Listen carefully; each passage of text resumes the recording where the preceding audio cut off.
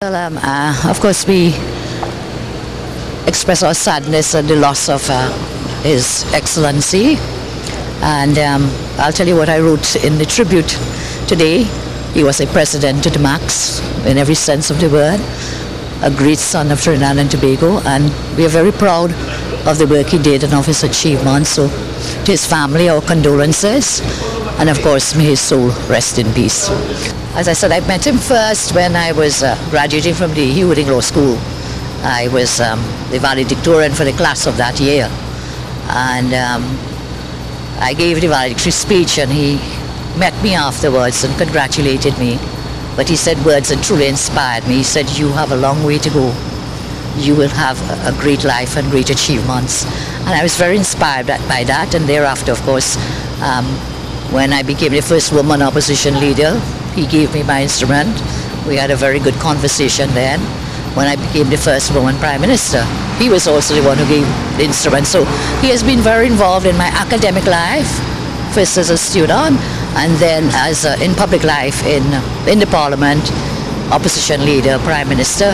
His words of wisdom have always been good. We had regular consultations when he was president, and I always took his very sage, wise advice in guiding us through some rocky times. We are all deeply saddened by the passing of one of our most beloved presidents, George Maxwell Richards, whom we all fondly regard as President Max because of his down-to-earth nature. He really enjoyed the joie de vivre of life in Trinidad and Tobago, and he really embodied what all of our citizens really ascribe to. So he was a very hard worker, dedicated man, and he left a legacy at the university and in the country, and really we'd like to give our condolences to his family and all those who really close to him. The nation really is in a state of mourning at his passing. We continue to extend condolences to the family, friends, and the wider citizenry of Trinidad and Tobago. Max was someone who was well grounded, even as a leader, even as a well-accomplished man.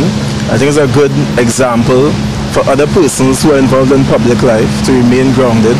He was one that was not just a spectator but a participator in our cultural, especially carnival activities. My personal memory was not having a one-on-one direct interaction with him, but I was at Max and Friends one year and I overheard him talking to the person who had the cleaning contract, and he was there in his jovial mode and said to the person, allow your workers to partake in the festivities, have some drinks, non-alcoholic of course, have some eats and let them be a part of it. So when I heard that, I said, wow, this person is someone who's really grounded and in touch with people. So he will be fondly missed, and we continue to say the nation has lost someone great, but we continue to celebrate his life. We have lost a great soul. It's a generation that I wish we could replicate, and we should not just look on in history on his life and many others like him in the past, but try to emulate, because I truly believe that our heroes, having passed, their life message is one for our future. And I think that citizens must rise to the level of service, the dignity, and the sense of joie de vivre that he exercised. Because I could tell you now, even in his passing, whenever I think of him, it brings a smile to my heart. And I just hope for his family and all of those who grieve to know full well that in time grief can be replaced with joy for a life having been well lived.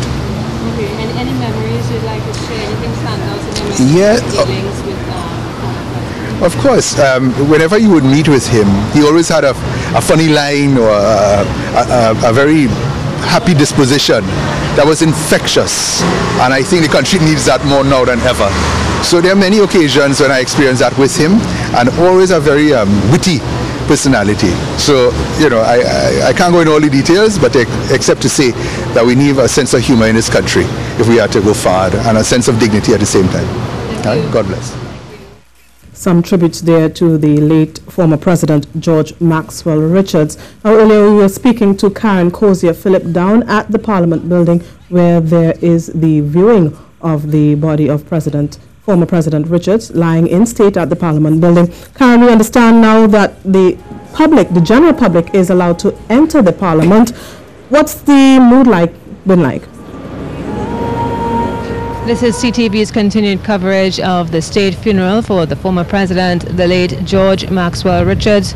We are outside of Tower D of the Parliament building, where the members of the public continue to file past his casket, of course, to pay their respects, of course, and to sign the condolence book. Now, these doors were opened at about 12 o'clock this afternoon, and they will stay open until about 5 o'clock or so. So members of the public can continue to come here and pay their respects to the former president. A short while ago, a large contingent from the government, members of parliament, ministers, a large contingent from the government came to pay their respects and, of course, to sign the condolence book. We spoke with leader of government business in the parliament, Camille Robinson Regis, and she said this was a sad day, not only for the government, of course, but for Trinidad and Tobago to lose someone the stature of President George Maxwell Richards. She said that the government has not yet decided on what type of tribute, fitting tribute they can pay to honor Mr. Richards' legacy. Of course, they will have discussions with the family on what they can do to honor his legacy. As members of the public continue to file past here, of course, we earlier spoke to the opposition leader. She said that she recalls her times with him as Prime Minister, that he always had a listening ear.